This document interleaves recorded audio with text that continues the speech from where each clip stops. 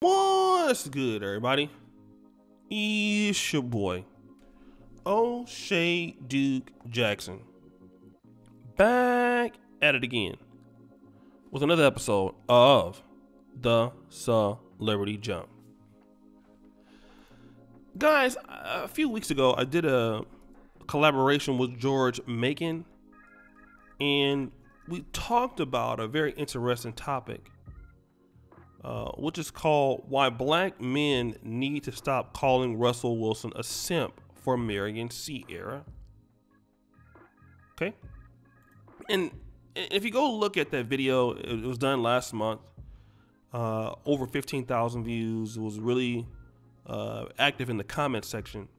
And his argument was that, listen, she made a mistake.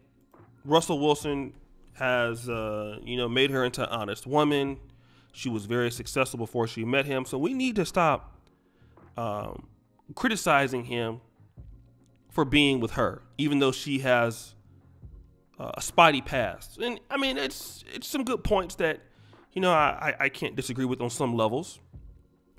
But this recent article on Madame Noir is astounding to me because she says, get you a God-fearing man. All right? Because Ciara and Russell Wilson in worship is giving us all the feels. And I find that interesting because I think that George will argue like, hey, as a baby mama, Ciara is trying to teach women not to make her bad mistakes because, dealing with the bad boys is just not a good look. Get you a man that loves the Lord. And I can understand her position, but let me just talk about this. And many black men understand this, that dating black women in America, no matter what the age group is, one of the characteristics that they're gonna want to know if they really want to take you serious. Doesn't matter if you're an educated man, doesn't matter if you're Pookie and Ray Ray. Do you love the Lord? Do you fear God? Every guy is going to say yes. Okay? And I know and she's talking about, Ciara, because Russell Wilson was doing this post-workout praise and they're playing Mary Mary in the background, and he puts God first in his marriage and stuff like that. But every black woman is going to say that she wants a man who fears God. Every woman that believes in Christianity always says this. But what are we talking about? Are we talking about getting you a God-fearing man and you can worship God together? Or is it getting a God-fearing man that you're very attracted to? Or what do you really mean? See, all of that doesn't really say anything because a man is God-fearing, that don't mean that turns you on. I mean, obviously religion doesn't turn people on, but that's not a quality that a lot of women are looking for in the black community. Okay? Because, Ciara he wanted a woman that was a woman of faith, independent, who would love him like his mother loves him, all that good stuff.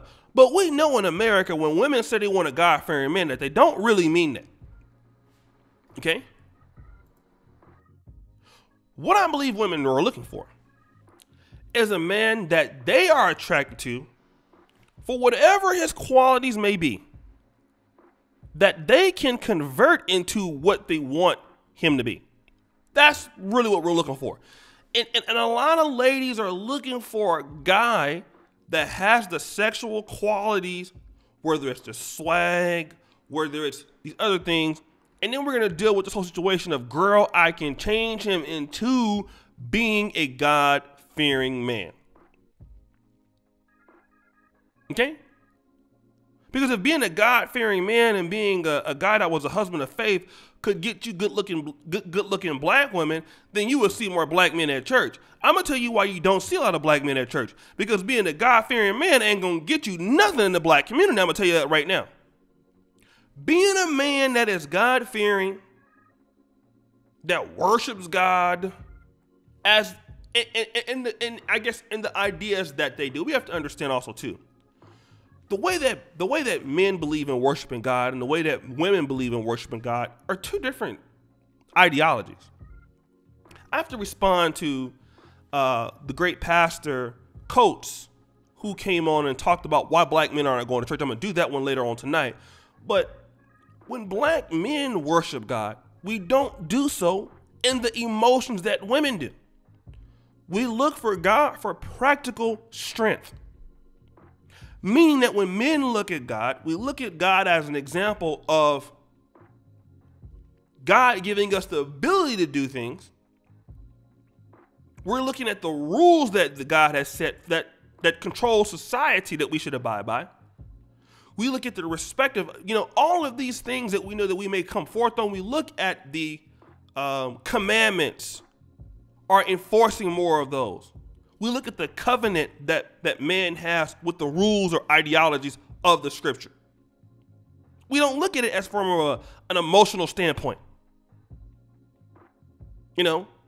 Whereas women worship God, they don't worship God for the rules.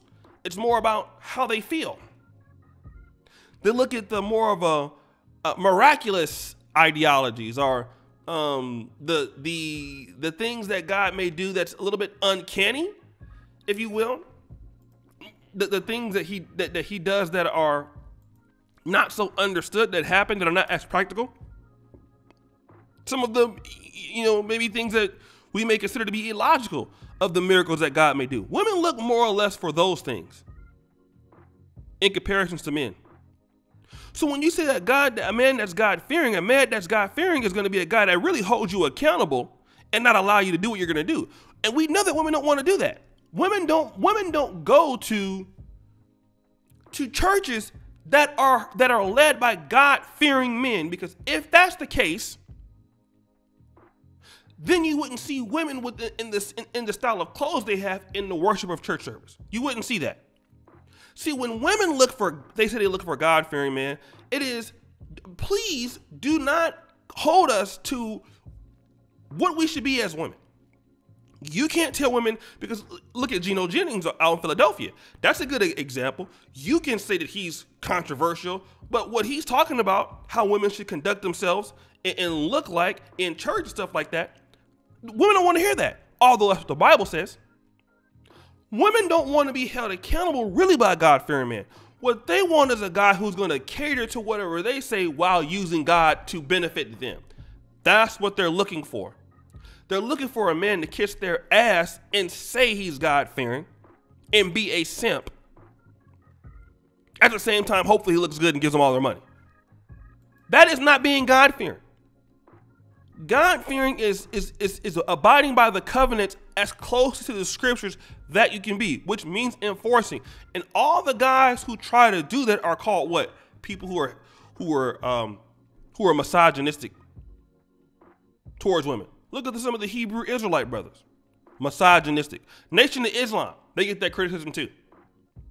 Any man that tries to hold women to the accountability of the scriptures are being misogynistic. But if you let them come in there with the weaves, let them come in there with the half-top dresses, let them come in there like they're going to the club, and then you say this guy is God-fearing, then they're going to have it's fine. Women don't really want a God-fearing man. Number one.